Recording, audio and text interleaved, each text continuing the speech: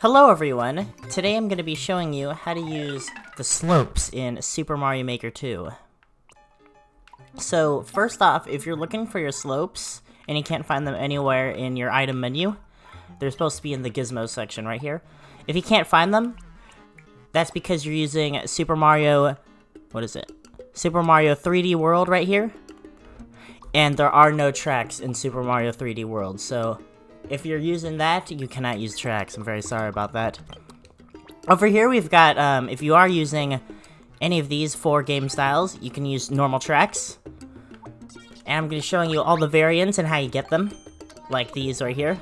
So let's get started with the normal track. If you place in a tracks like this, it'll appear like this, just like this one. You can also place them in vertically. And what these kinds of tracks do, so if I place a coin on them, you can see it bounces back and forth. There's these 2 squares on the sides of them. But if we look at a track like this, there's a square on this side. But there's not a square on this side. There's like this weird little dot over here. And you can see the coin just falls off when there's a little dot right here. We can see it's the same thing on this one. So when they have this kind of end, they fall off. And same thing with this one, except it's 2 ends having it, so press the little arrow to flip it. They fall off on both sides. So the way you get it, like that, is when you place in your track, you'll probably already have one placed in. If not, you just select up here and you drag wherever you want your track to be. I don't think you can just place it. If you try to place it, it'll just look like that. So you gotta drag. And to get the kind of special tracks, you gotta put your cursor on the square and you just gotta tap it. And it'll make it disappear and it'll fall off now.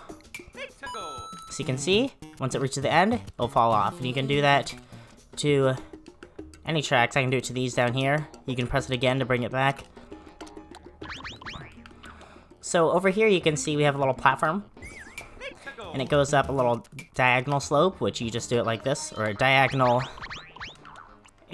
track. The way you do that is just by moving it diagonally. But you can see there's a weird kind of curve right here, and you might be wondering how to do that. And the way you do that is by pressing and holding. You can see there's options here. I can curve it, and I can curve it any direction I want to. Just like that. And up ahead, you're gonna see something, you've probably seen these before. We go up the curved slopes, or the curved tracks. You can see it drops me off because the little dot's there. And you've probably seen these before, where you can hit a little on-off switch to switch the tracks. And that's pretty cool, and then you can see there's a little dot right here, just like these little dots over here.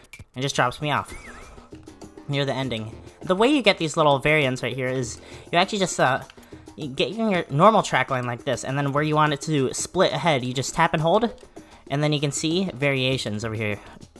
And you can select them, and the ones with the little dots are going to be the ones that happen when you hit the on-off switch. So you can see it switched right there when I hit this on-off switch. And if you want on the other side, you can just tap the other side. And you might have an issue where you're not getting options right here.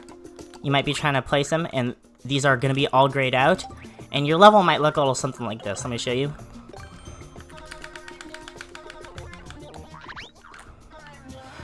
If you have any kind of blocks in the way,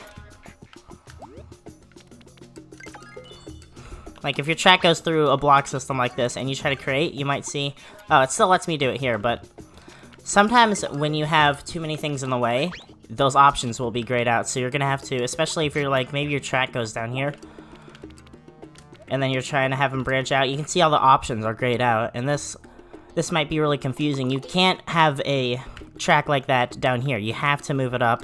So if your track's down here, you can press the triggers and multi-grab it and move it up, so you don't have to delete your whole track system. And then you can just press and hold, and you have your tracks. So yeah, that's pretty much tracks in Super Mario Maker 2. If you have any questions, please ask me, and goodbye.